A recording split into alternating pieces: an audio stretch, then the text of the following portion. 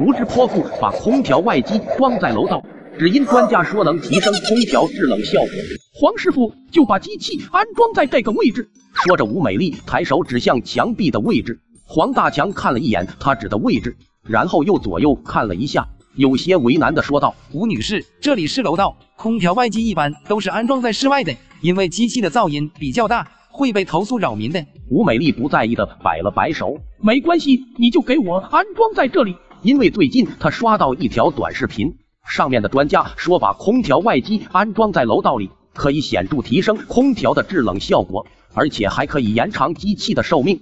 至于会不会有噪音扰民，他是完全不在乎的。可是黄大强还想说些什么，吴美丽却不耐烦地打断了他。有什么好磨叽的？投诉也投诉不到你头上，我给你双倍安装费，赶紧给我装好。听到双倍工钱，黄大强眼神一亮，不再多说，拿出工具就开始安装起来。没一会就安装完成。吴美丽迫不及待地回到家中，打开空调后就躺在了沙发上，感受着空调吹出的冷气。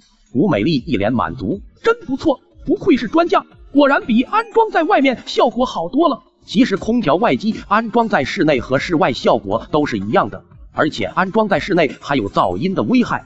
不过吴美丽这类人就愿意相信网上所谓专家的建议。与此同时，我正在屋内睡着回笼觉，突然一阵嘈杂的机器声音吵醒我，我一脸懵逼的挠了挠头，难道是有人在装修吗？听着这巨大的噪音，我准备查看一下，谁知一开门，一股热风袭来，差点没把我头皮掀起来。我懵逼的看着面前的空调外机，这特么哪个不讲武德的，把空调外机安装在我家门口。我上前查看了一下，看到空调管道通往旁边的邻居家里，于是我便上前敲了敲门。门打开后，一个贵妇装扮的女人走了出来。你谁呀？有事吗？看着面前的女人，我尽量的放松口气，和善的说道：“您好，我是您的邻居，请问这个机器是您安装的吗？”吴美丽点了点头：“没错，是我安装的，怎么了？”这个机器是空调外机，是安装在室外的，不是安装在楼道里的。听到这，吴美丽露出一副得意的表情：“这你就不知道了吧？我刷到的短视频上面的专家说，把空调外机安装在楼道内制冷效果更好，而且还可以延长空调的使用寿命。”我不禁挠了挠头，这又是哪个杀千刀的专家提的建议？其实空调外机安装室外的效果是一样的，而且安装到楼道里还有噪音危害，得不偿失。吴美丽听后不屑地说道：“你什么身份呢？还敢质疑专家说的话？我想安装在哪里就安装在哪里，不用你多管闲事。可是这外机工作的噪音已经严重影响到我的生活了。”不就是一点小声音吗？你个大小伙子还怕这个？行了行了，没别的事就别烦我了，我还要回去享受空调呢。我还没反应过来，吴美丽已经进屋子关上了门。看着紧闭的房门，我只好拿出电话打给了物业。我是3栋501的住户，我旁边这户人把空调外机装楼道里了，已经严重影响到我的生活，你们赶紧来看一下。很快物业就派了人过来，他们看着面前的机器也是一脸懵逼，这是什么奇葩，居然把空调外机装在楼道里。接着就去敲开了吴美丽的房门。吴女士你好，我们是物业的工作人员，你在楼道里安装的空调外机已经严重影响了其他居民的日常生活，麻烦你尽快把机器迁移到室外。吴美丽听后横眉一竖，凭什么？空调是老娘自己花钱安装的，老娘想装哪里装哪里，用不着你们管。吴女士，请你讲点道理，毕竟这栋楼不是只有你一个人居住。不就是一点小声音吗？又不会影响什么，至于吗？再说了，你们物业又没规定不准安装在室内。我此时忍不住吐槽道：“这是一点小声音吗？这声音吵得我根本没办法睡觉，而且你这个外机的风口正对我家门口，这让我以后怎么出门？”吴美丽冷哼一声：“这我管不着，反正我也没违反物业的规定，你要是受不了就搬走。我警告你们，不要再来烦我，不然我就报警把你们全部抓起来。”说完，吴美丽就狠狠地关上了房门，留下一脸懵逼的我们。这特么的，真是不讲道理。另一名物业无奈地摇了摇头：“这种情况我们也不好处理，毕竟我们只是物业，只能帮你协调，建议你直接报警处理。”说完，2名物业就离开了楼道。我叹了口气，只好再拿出手机报了警。叔叔到达现场后，拿出测试仪测量了一下噪音分贝，仪器显示数值已经超标，于是叔叔走到门口，敲了敲门。打开门的吴美丽本想破口大骂，结果见到面前的叔叔，顿时变了脸色。叔叔同志，有什么事吗？无知泼妇把空调外机装在楼道，只因专家说能提升空调制冷效果。吴美丽脸色铁青地看着叔叔。叔叔同志，有什么事吗？我们接到豆包先生的报案，你安装的空调外机已经严重影响到他的日常生活，请你尽快将机器迁移到室外。吴美丽有些不以为然。叔叔同志，法律上没有规定外机必须安装在室外吧？因为专家说安装在室内对机器好，我才安装到这里的。叔叔将手中的测量仪递给吴美丽。法律上的确没有规定空调外机必须安装在室外，但是机器所产生的噪音已经超出法律的规定标准了，你这就属于违法了。吴美丽看了一眼仪器的数值，低下头沉默不语。念在你是初犯，这次只对你进行口头教育，如果再犯，我们就要请你回警局坐坐了。吴美丽不情愿地点了点头。叔叔在嘱咐了几句之后就离开了。叔叔离开后，吴美丽立马变了脸色。我说你个小王八蛋，不就是一点小声音吗？你至于报警吗？对此我只是笑了笑，如果不是你不讲道理，我也不会叫叔叔过来。你现在还是赶紧把这东西拆了吧。说完我便直接进了房间。吴美丽被我气得浑身发抖。老娘长这么大还没受过这种气，你给我等着。说着吴美丽拿出手机拨打了一个电话。喂，阿宝啊，你姐姐被人欺负了，你赶紧过来一趟。很快吴美丽的弟弟吴阿宝就来到了她家。姐，遇到什么事了？这么着急喊我过来。吴美丽就将事情添油加醋的说了一遍。那小王八蛋不依不饶的，又叫物业又叫警察的，真是气死我了。吴阿宝听后摆了摆手。姐，这事还不好办，如果那家伙下次再报警，你就直接把空调关了，假装积极认个错，叔叔也拿你没办法。吴美丽听后眼神一亮，觉得这个办法可行，毕竟噪音扰民这种情况说大也大，说小也小。于是吴美丽又打开空调，自顾自地享受起来。我这边回到家躺下后，刚有些睡意，那空调外机的轰鸣声又响了起来。愤怒的我找到吴美丽家，敲开房门后，没想到出来的是一个男人。你是哪位？吴美丽呢？那男人上下打量了我一眼。我是吴美丽的弟弟吴阿宝，你就是我姐的邻居是吧？我点了点头。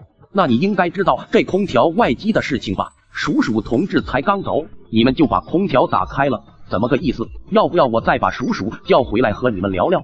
吴阿宝不屑地说道。别以为老子不懂法，噪音这种小事，叔叔也只是例行调解，只要他来的时候我们把空调关了，他也拿我们没办法。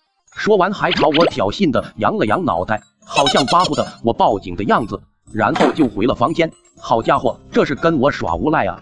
我拿出手机给我的好兄弟梁律师打去了电话，把事情经过说了一遍。豆包，根据你所说的情况，吴美丽姐弟俩的行为只是属于道德问题，并不违法。就算叔叔上门，也只能对他们进行口头教育，没办法对空调外机进行强行拆除。我无奈地挂断电话，既然法律行不通，那就只有用魔法打败魔法了。第二天，我专门定做了一只巨大锅盖，让师傅直接扣在了空调外机上面，并且四周还特意让师傅用螺丝加固，这样外机的循环风吹不出去，屋内的空调也就失去了作用。此时的吴美丽正在屋内吹着空调，没一会她就发觉屋内的温度升了起来，头上甚至冒出了汗水。这什么情况？怎么突然变得这么热了？她拿出遥控器一通操作，可是都没有半点作用。吴美丽上前查看了一下空调，发现机器在正常运作，就是不吹冷风了。于是她拿出手机打给了安装师傅。师傅，你们这空调怎么回事？才用了几天就坏了，你赶紧过来给我看一下。当师傅来到楼道时，俩人盯着面前的巨大锅盖都傻了眼。这特么的什么鬼东西？无知泼妇把空调外机装在楼道，只因专家说能提升空调制冷效果。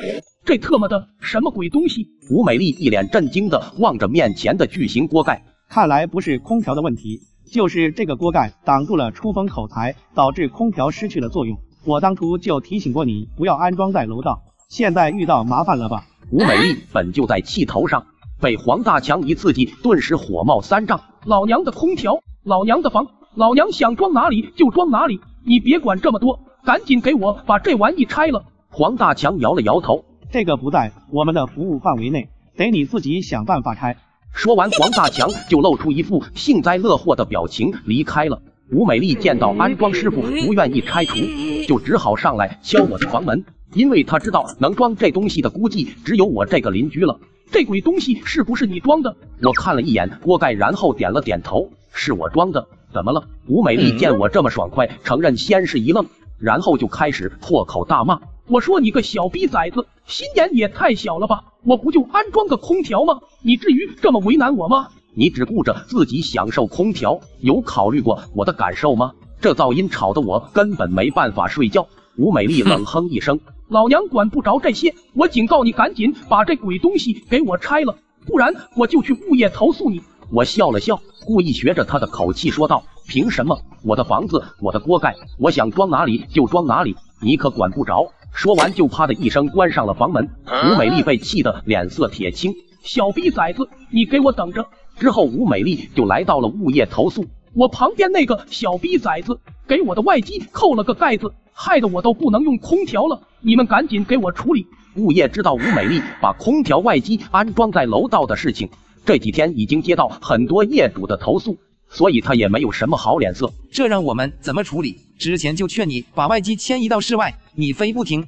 那我现在空调用不了了，你们就不管吗？我们管不了，你还是直接找叔叔吧。吴美丽气得横眉一竖，行，就知道你们靠不住，老娘自己来。撂下句狠话，吴美丽就拿出手机给他弟弟打去了电话。很快吴阿宝就带着工具来到了楼道，看着面前的巨型锅盖，吴阿宝轻蔑一笑，姐，不就是个破锅盖吗？我给你砸了就是。说完吴阿宝就架起梯子砸了起来。我此时正在屋内玩着手机，听着屋外的动静，我并没有阻止，因为我早就料到他们会暴力拆除，所以早就订好了一批锅盖等着。没一会锅盖就被吴阿宝砸得稀巴烂，这不就行了？吴美丽也是满意的点了点头。只不过等她第二天出门的时候，发现外机上又被扣了一个新的锅盖，这特么的还有完没完？她赶紧来到我的门口敲门，一见到我就破口大骂，我说你个小逼崽子还有完没完？我呵呵一笑，你这个外机一天不挪走，锅盖就会一直在，不信你可以试试看。说完没理会吴美丽铁青的脸色，我就直接关上了房门。吴美丽只好又给她弟弟吴阿宝打去了电话。什么？那小子又装了一个？你等着，我马上就过来。很快吴阿宝就来到了楼道，看着面前的新锅盖，他知道就算再拆掉也是没用的，于是便走到我的门口敲门。看到我打开门，吴阿宝有些客气的说道，兄弟，给我个面子，你和我姐毕竟是邻居，俗话说远亲不如近邻，你和我们这样僵持下去对你也没好处。我摆了摆手，我和你姐说得很明白了，要么把外机移到室外去，否则这锅盖你拆一个我就装一个，反正我家里多得很。吴阿宝好似被我这句话刺激到了，一把把我推开，就冲进了房间里，把我定做好的锅盖都抱了出来。老子看你这下还拿什么装？然后就抱着那些锅盖离开了楼道。看着离去的姐弟俩，我并没有阻拦，因为我家里是有着监控的，吴阿宝的行为都被我记录了下来。之后我就找到了我的好兄弟梁律师，给他看了我的监控记录。吴阿宝的行为已经构成了非法入室抢劫，根据他拿走的那些锅盖价值，可能会被判处3年以下的有期徒刑。听了梁律师的话，我便直接向叔叔报了警。最后吴阿宝因为入室抢劫被判处了1年的有期徒刑，而吴美丽看到弟弟被他坑进了小黑屋，也是连忙拆除了空调外机。果然只有魔法才能打败魔法。儿子，我最近老是感觉头晕眼花的，我想到你家里来住一段时间，你顺便准备2万块钱，我去医院检查一下。我年纪已经大了，可能时日不多了。虽然这些年我在你弟弟家住得很好，可他毕竟不是我亲生的。妈，你不要一天到晚胡思乱想，我每天工作也很忙，你要是到我这里来，我也没有时间照顾你啊。儿子，没关系的，我不用你照顾我就是想你和我孙子了，到时候我还可以帮你们接送他放学。妈，你真的不用过来，你孙子由我老婆接他放学，我工作太忙了，要是你来了，我还要找时间陪你，就更忙。你还是在我弟家里安心的住下吧。儿子，你怎么能这样和妈说话呀？我只是想过来看看你们，我也没有打算住很久，我住几天就走，这点心愿你都不能答应我吗？我们又不是没有见过，有什么好看的，你就别再来回折腾了好不好？正是因为妈年纪大了，没有多少时日了，我想在我有生之年多看看你们。你平时又不带我孙子来看我，所以我想多帮你照看他一段时间。妈，我儿子现在已经上学了，不像小时候帮忙看着就行了。如果现在还要老年人带，很容易把习惯带偏的。我弟和弟媳他们对你都很孝顺，你就安心在他们家养老吧，别整天没事找事。我工作真的很忙。儿子，其实妈这次去你家是有重要的事情要和你说，可是去你家敲门半天也没有人，所以我又回来了。妈，你有什么事情啊？在电话里不能说吗？非要跑到我家里去？我们整天都要工作，家里肯定没有人呢。可能是因为时日无多了，我最近老是想起你爸爸，所以心里很不安。那你想起我爸为什么要来我家？是不是弟弟和弟媳他们欺负你了？我去找他们算账。他们没有欺负我，他们对我很孝顺，只不过你弟不是我亲生的，我总觉得别扭，而你才是我亲生的。妈，你就放心的在弟弟家养老吧。虽然说他不是你亲生的，可是他们对你都很好，他也是你从小养大的，有什么好别扭的？儿子，妈听你说话的意思，你总是推脱，你是不想给我养老吗？妈，不是我不想给你养老，而是我真的上班太忙了，没有时间照顾你啊。而且我弟和弟媳对你都很好，所以你住他们家我也特别放心。我也没有打算让你给我养老，我只不过就是想偶尔去你家住几天，多看看你们。你不是喜欢吃我做的糖醋排骨吗？我过去做给你吃。妈，你做的那些菜我早就不喜欢吃了，现在外面什么都可以买到。你到底有什么事情？我这边还很忙，没时间和你说那么多。儿子，你就不能好好陪我说说话吗？我确实有事情想当面和你说。有什么事情你就在电话里面说吧，我真的很忙，你就不要再东拉西扯了。好吧，我告诉你，其实你爸走之前留下了一些东西，我是想和你商量一下该怎么分给你们两兄弟。妈，这么重要的事情你怎么不早点说呢？这件事情你还没有和我弟说吧？没有，就是因为你才是我亲生的儿子，所以就想和你先商量一下。妈，你这样做是对的，你等我一下，我马上开车回去接你，晚上我买点菜，我们边吃边商量。儿子，我不想去你那里了，你来一趟你弟家，现在我打算和你弟弟弟媳一起商量。妈，你是不是在生我的气？这件事怎么能让我弟他们知道？我刚才对你态度不好，是因为我工作遇到了不顺心的事情，你不要放在心上。你不让我告诉你弟弟，那你是想把这些东西都留给你一个人吗？对啊，我才是你们的亲生儿子，你难道还想你外人吗？我觉得这样做不可以，要是以后你弟弟和弟媳知道了，我该怎么面对他们呢？妈，就算弟媳知道也无所谓啊，他本来就是外人，这件事情和他本来就没有关系。要是以后我弟知道了，你就直接搬到我家，我们来给你养老不就可以了吗？你刚刚不是说工作很忙，没有时间管我吗？现在怎么又说要给我养老啊？妈，我刚刚是因为最近太多烦心事情才会这样说的，你千万不要放在心上。而且我弟毕竟不是你亲生的，他们照顾你时间久了也会嫌弃你的。儿子，有你这句话，妈就放心了。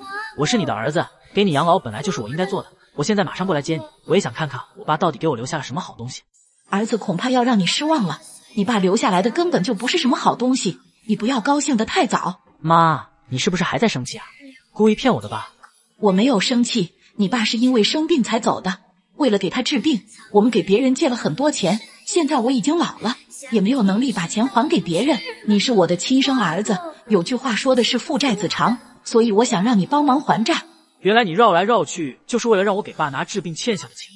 你一直都是住在弟弟家里的，一直帮他们做家务，忙前忙后的。这件事情你应该去找我弟弟，我这回公司还挺忙的，没有时间和你瞎扯。有什么事情你去找我弟说吧。你怎么能这样说呢？你才是我的亲生儿子，我辛苦把你养大，让你上好的学校，吃好的住好的，这些事情你都不记得了吗？那些都已经是过去的事情了，而且这些也是你应该做的，我是不会拿钱还债的，以后别再来找我了。儿子，你也是当爸爸的人了，你这样做就不怕以后你儿子也这样对你吗？这些事情不用你担心，我自己有能力挣钱，我儿子对我怎样我都无所谓，但是我不会和你们一样，我不会留下债务让他来偿还。既然这样，我也实话告诉你吧，其实你爸没有留下任何债务，反而给我留下了300万的养老钱，他怕我老了以后没人管，所以告诉我这个办法，让我试探一下，谁孝顺我就把钱留给谁。我本来打算给你和你弟一人分150万，就是想着你是我亲生儿子，所以想找你商量一下。妈，你怎么能分一半给我弟呢？我才是你亲生儿子，你拿5万给我弟，剩下的全部都给我就好了。